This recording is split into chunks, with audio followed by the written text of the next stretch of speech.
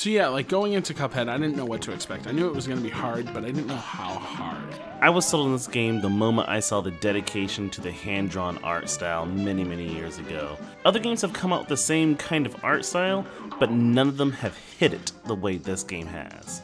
You can play this game in either single player as just Cuphead himself, or in 2-player with Cuphead and his brother Mugman, and the idea is that Cuphead got a little gamble happy and literally bet and lost both his and his brother's soul to the devil. So now, in order to stave off their date with the devil, the two of them have been sent off on a mission to collect the souls of people who are basically in the same predicament as the two of them.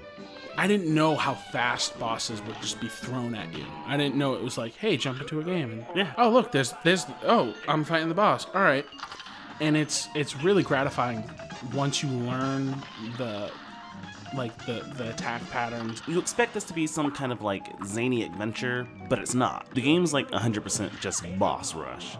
You'll encounter like a stage every once in a while where it's kind of like a little adventure slash platformer style, but guess what? It ends in a boss fight.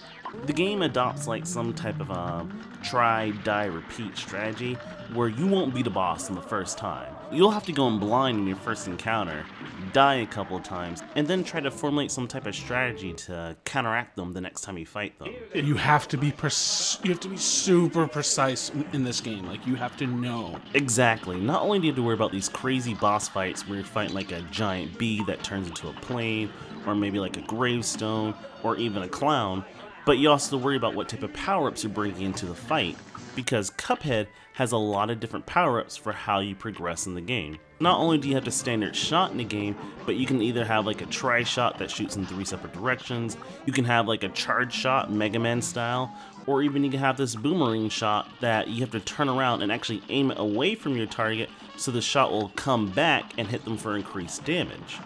If you have either an Xbox or a Windows 10 based PC and $20 in your pocket, I can't give you a reason for why you wouldn't buy this game. Yeah, especially in the day and age where couch co-ops are so few and far between.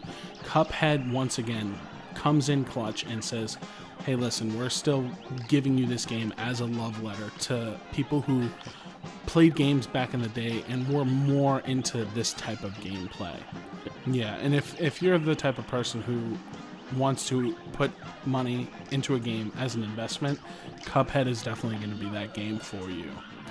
Hey, Quantum here. If you like this video, be sure to hit the like button and subscribe to get the latest content from me and the rest of the MyGameConcierge.com team. Thank you for joining me, and I'll see you next time.